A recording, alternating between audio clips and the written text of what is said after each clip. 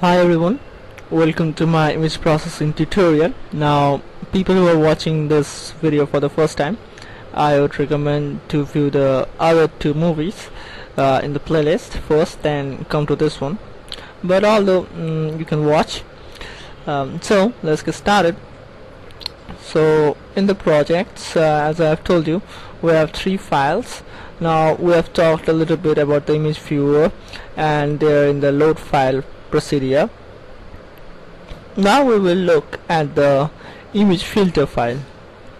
Although its name is blur image filter, I have named it by mistake, so it's not blurring the image at all, so it's just a name of the class, and it extends from the image filter. Now this image filter is the heart of our application. So if we are to think about image filter, we can find the analogy of real filters in our life. So what a filter actually do, the fluid actually passes through the filter. So in image filter, every pixel will pass through our program, so we can access information about each pixel in the image we are having. So let's first explain the set hints method that we will override it, and there is hints is telling.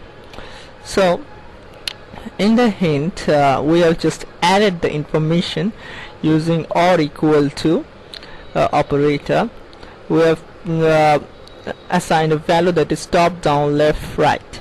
So this is giving a hint that the image process, the pixels of the image will be processed from top down, from left to right. Now think about this image.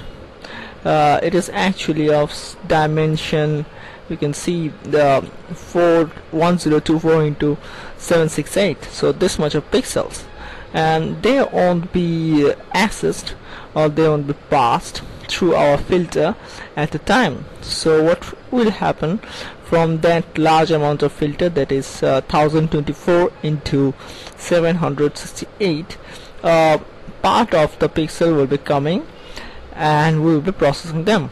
And how to process them? We have set the hints like this, and we have called the super method.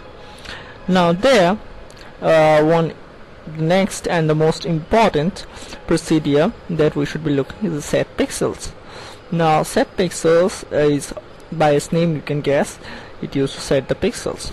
The most important data members you will have in it is those the pixels. That means those pixels that are passed to the filter, that is stored within the integer array, and it is of scan size, means somewhat how many pixels that are passed to you. So say if you have an image containing 10,000 pixels, it might just happen only 2,000 pixels is passed to your program at once. So the scan size will hold the 2,000 data, and the offset means from where to start looking. Generally it is 0, and the other are X and Y for the starting offset, and W and H for the weight and height. Now the color information that is stored inside the color model object. So this model object will hold that what model is in use. Is it RGB or grayscale? Now we have been using this JPEG files, so they use the RGB color model. So let's see what we have inside it and what we have done. So the first thing we need to do, we need to loop through all the pixels that have been passed to us.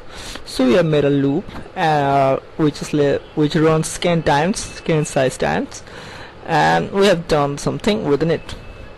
Now what we have done actually, we have got the red, green and blue component using the component array from the pixels, and we have indexed the loop as an index of that array, and we have got that component from the model object, that is get component from which pixels, from pixels loop and component, and this is somewhat a default option that is generally used as 0.